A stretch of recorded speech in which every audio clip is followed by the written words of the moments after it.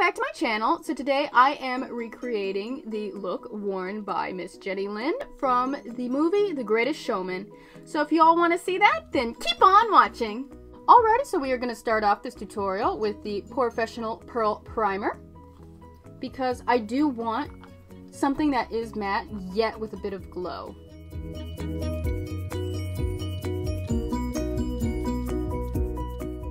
And for foundation, I wanted to go a little bit lighter, so I'm taking the Born This Way in the shade Nude, and I am just taking one pump of that because we can always go back for more. But once again, like I said, I do want to go for something a little bit lighter, so I am taking a brush here and just kind of dotting it.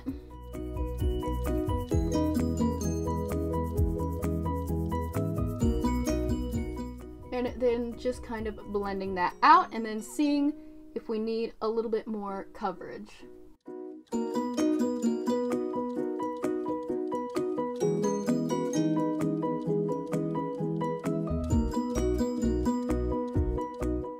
So I think that the layer of foundation looks really good and really natural. And if you have seen the movie, then you can tell that she's not all full glam, caked up, just too much makeup.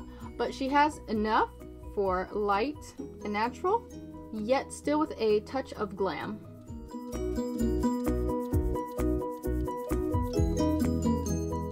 So we are blending that out.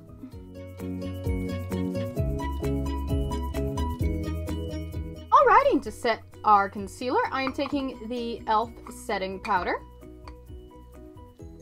And even though this is drugstore and whatnot, I actually really like it, and it is really good quality. No flashback, it holds in place, and I just really love it.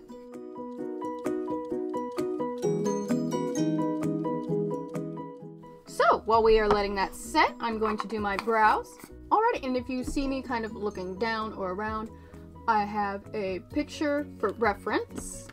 So her brows are very thin and natural. And I am just taking my NYX Professional Makeup Micro Brow Pencil because I think this will really give me the definition that I need.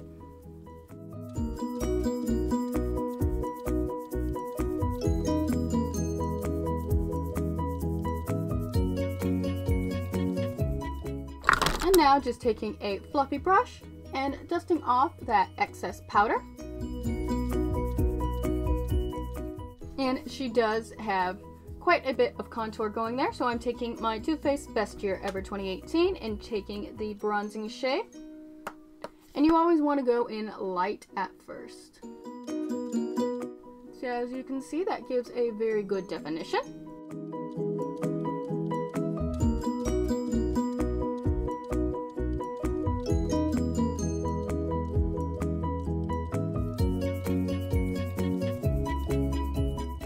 And to help sharpen up that contour, I'm just going back with the e.l.f. setting powder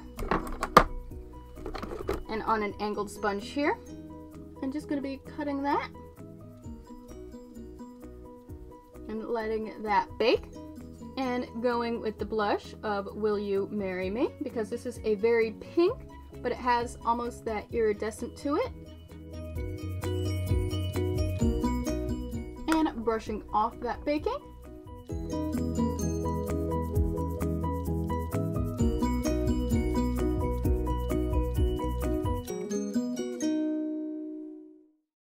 As you can see, that did give a good amount of definition. And taking a smaller brush, I'm going in back with the bronzer and contouring the nose.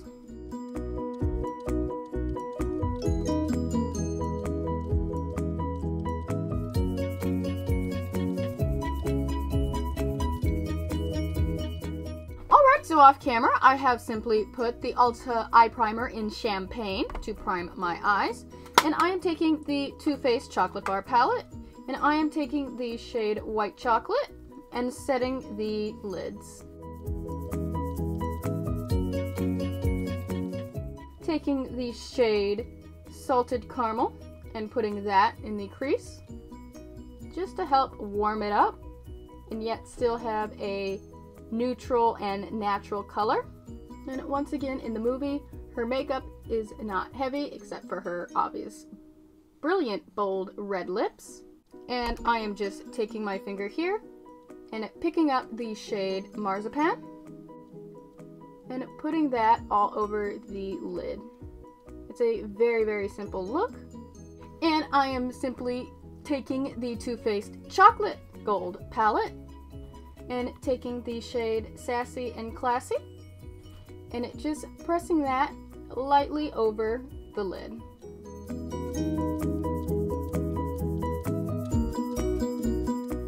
And as you can see, that is still the champagne look that she was wearing in the movie.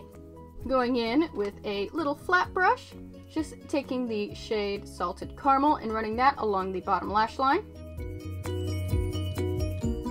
And from what I can tell, her eyeliner is somewhat of a pencil, so I am taking the L'Oreal Infallible Never Fail eyeliner in the shade Black. I absolutely love this. I usually use it for my waterline and for tight lining, but this also works really well as like a softer alternative for eyeliner opposed to like a liquid or a gel.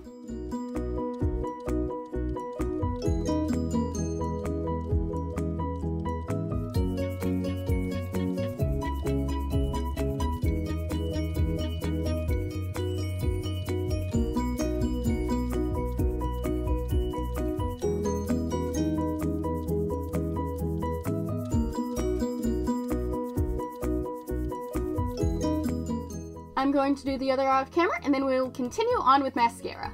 Alrighty, so I've curled my lashes off camera and I have also noticed that she does have a little something in her waterline. And I am not going to go with black, but I'm going to go with a brown. So this is the CoverGirl Perfect Point 210 Espresso. And we are just going to put it in there, but not all the way, probably to about here, so maybe about 2/3.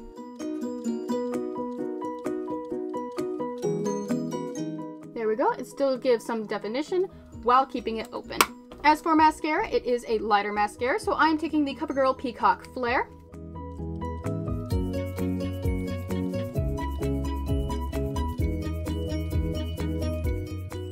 Going back in with a smaller brush, just taking the shade White Chocolate and just putting that right under the brows just to help give it a little bit of highlight and lift. And on a little bit smaller brush, I'm taking the shade Champagne Truffle and putting that as the inner tear duct highlight.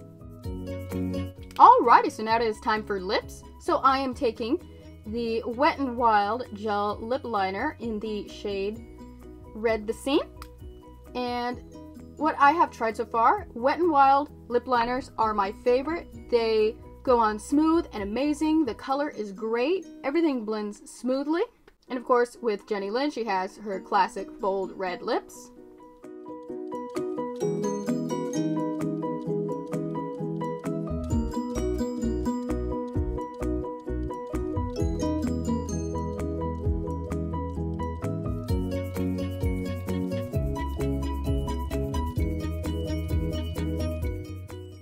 I feather it in just a little bit just to help make it a little bit more natural and smoother looking for a transition.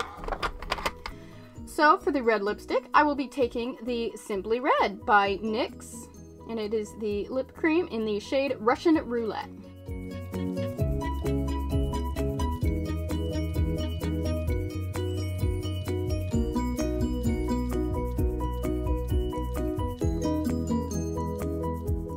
And as you can see, that is a beautiful red lip.